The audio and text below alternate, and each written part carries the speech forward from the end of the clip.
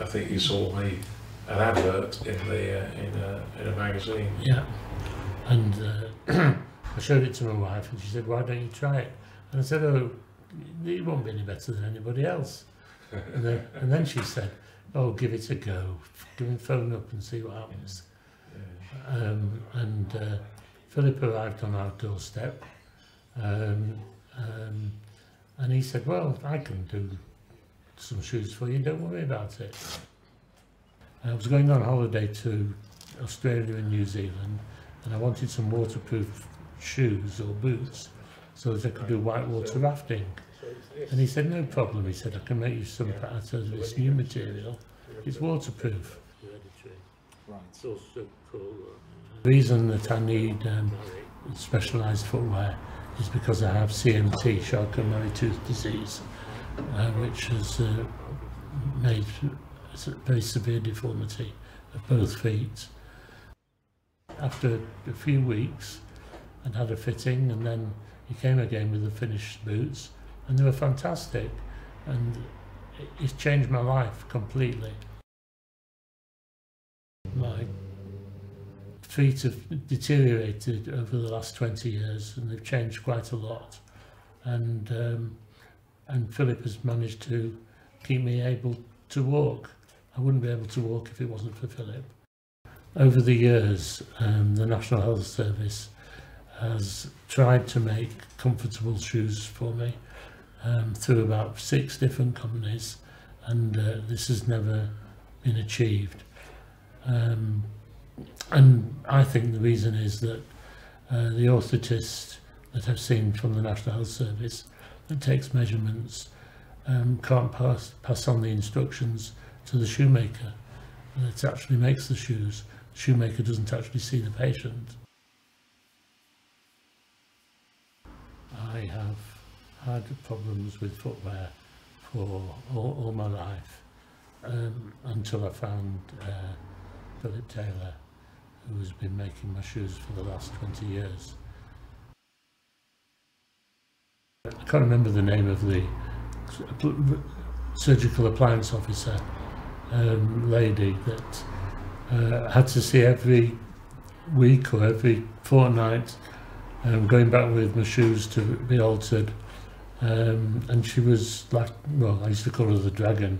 She was really very school teacher sort of person, and said to me that we've done everything we can for you. Nobody else has come back with problems. It's only you that comes with these problems. Finally, she said, "You're not going home in your old boots. You're going to go out in these."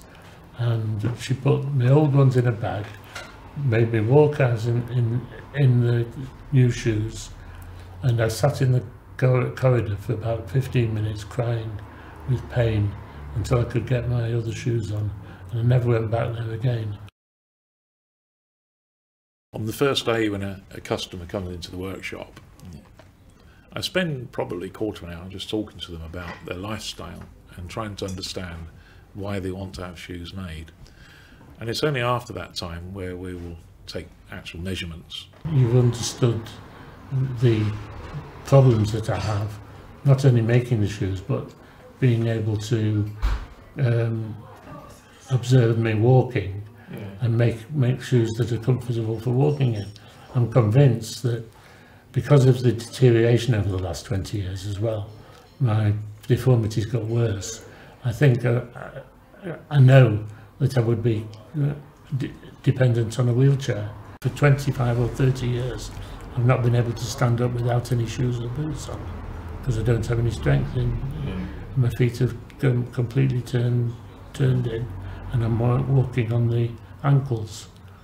And Philip's allowed me to be able to walk, and it has changed my life completely over the last 20 years. You came to me for the first time, you saw a shoemaker who understood. I mean, if that was rolled out nationally or whatever, that people in your position with really complex needs, I mean, what difference do you think that would make to people in your situation?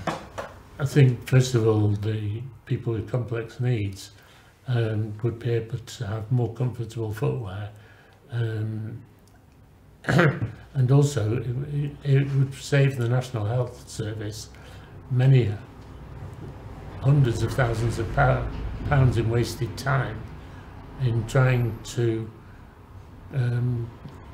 get comfortable footwear for these patients. People ask me why I am so passionate about this. And I have to go back to the very beginning of the story, to that first morning when I was 11 years old, and Peter Shaw gave me this shoehorn. I ran a conference for shoemakers about 5 years ago. We introduced the whole of the conference to how we all started off making shoes. I told Peter Shaw the story, he remembered it, and he stood up, and in front of all of my colleagues and our friends, he told me that when I was 11 years old, and I was a horrible child, I was going to be expelled, and Peter Shaw told the headmaster if he expelled me, he would resign. To this day, that is Peter Shaw, and that's why I want things to change for everybody.